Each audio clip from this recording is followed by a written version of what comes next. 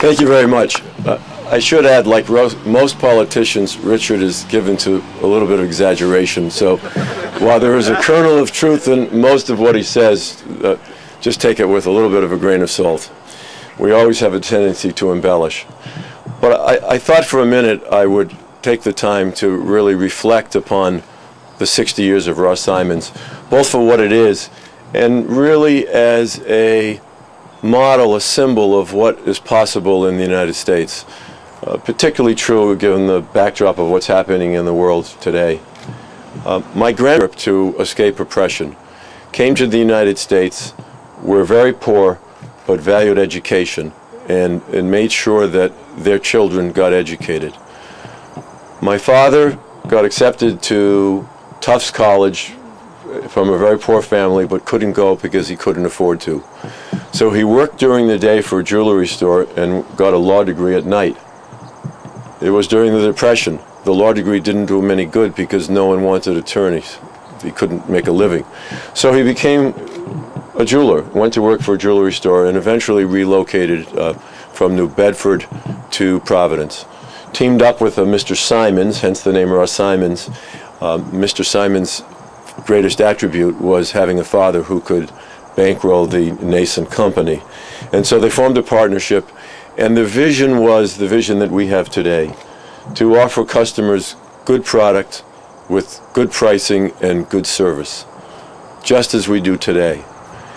And I was always interested in the business. At age 9, you can't imagine that this could be done today. From our store in the 8th floor of an office building in downtown Providence, I would run repairs through the downtown streets 2 blocks away to a shop that did ring sizing or pearl stringing. I would walk through department stores, walk on streets. Imagine, it's a different world, but I did it.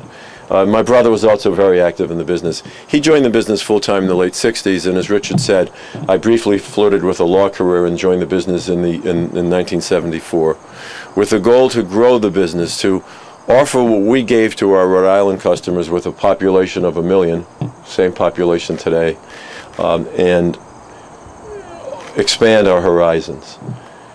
And we were able to do it with a vision, but mostly we were able to do it with a dedicated, hard-working, committed, loyal group of employees as you embody here today. And that perhaps is the greatest attribute of our great state of Rhode Island, that we have a stable, intelligent, educated, and committed workforce that is not always available in other states. That is such a great attribute, and I hope that we can take that attribute, that fundamental strength, along with the natural beauty and the great way of living that we have here, and restore our city and our state to higher levels of glory than we have ever known. It will take a lot of work, but just as we in Ross Simons have reinvented ourselves, our business today is very different from what it was 50 years ago, 30 years ago, 20 years ago, even 5 and 10 years ago. We have succeeded and thrived, and in some economic downturns survived, because of our willingness and ability to recognize the necessity to change. You all have made that possible by your willingness to change along with us and help move us along. And I would hope that our example would be a great inspiration and metaphor for our city and state.